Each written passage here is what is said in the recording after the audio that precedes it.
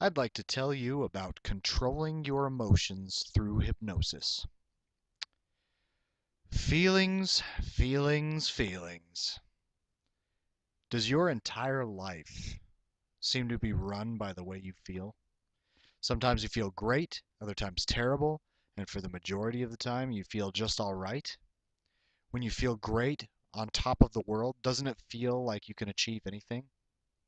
When you feel down, depressed, or negative, don't you feel like nothing is worth the effort?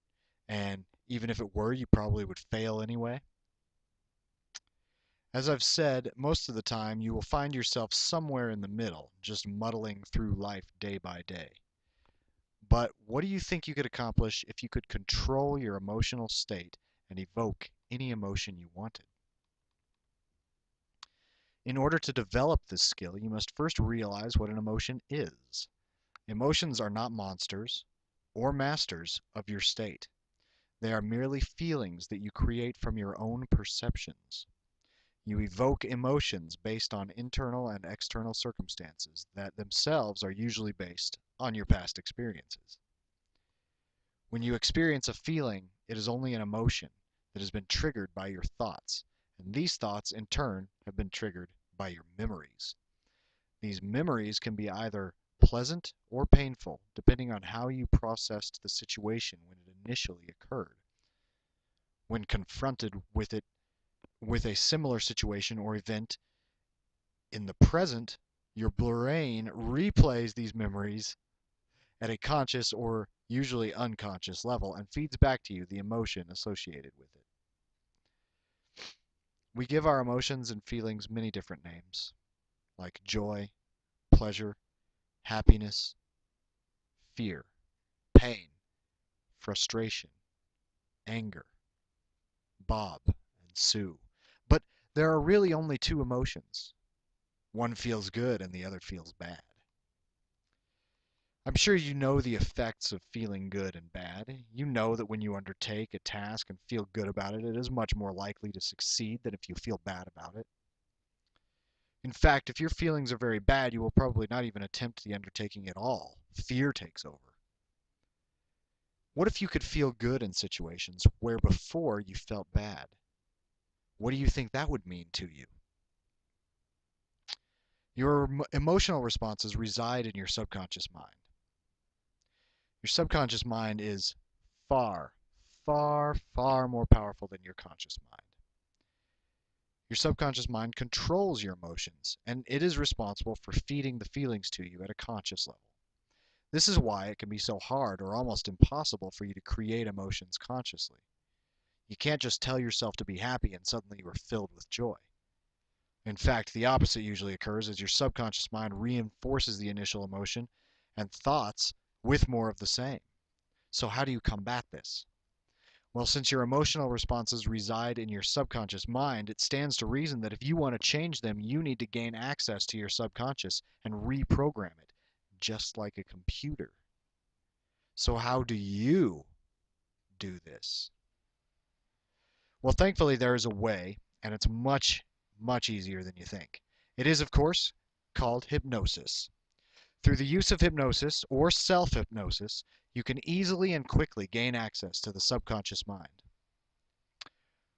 Okay, all that sounds great, you may say, but what do I do then, Sherlock?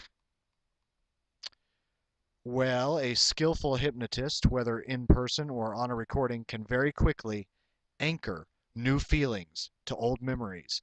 He can take a memory that has some very bad emotional responses connected to it and neutralize those emotions.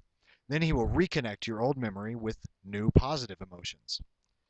This involves the use of some very advanced forms of NLP, or neuro linguistic programming, which can also be used very effectively without hypnosis. The positive effects of these techniques leaves you free from old memories that block you from moving forward in your life, and also reprogram your mind to feel optimistic and hopeful when confronted with similar situations in the present and future. It's pretty fantastic.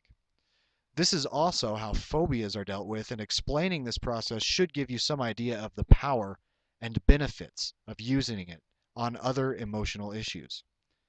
Now, everyone knows that a fear of spiders is irrational in most cases and has no foundation in truth.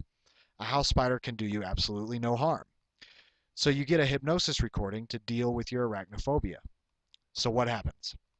First, the hypnotist will relax your mind and body and then get you to think of a happy scene filled with lovely, beautiful creatures that you like. Say, for instance, you love little fluffy kittens.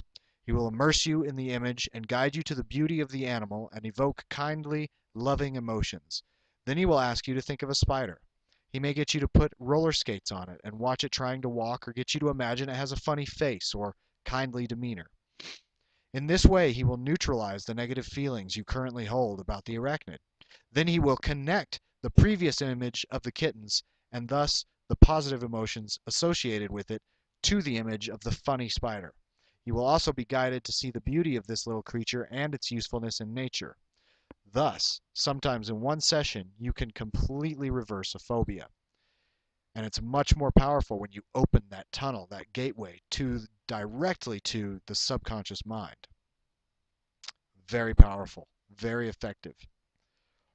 Likewise, the emotional response to any situation, circumstance, person, or event can be reversed to whatever positive emotion response you want.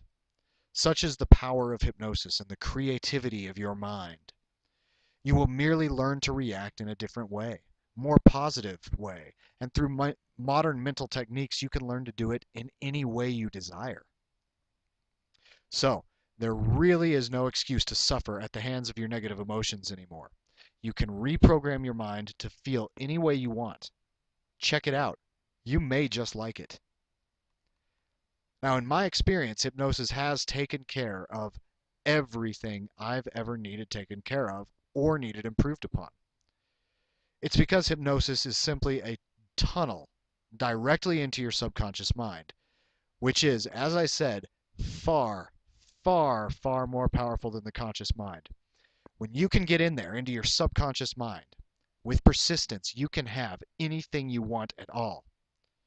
And it's much easier than persisting with your conscious mind.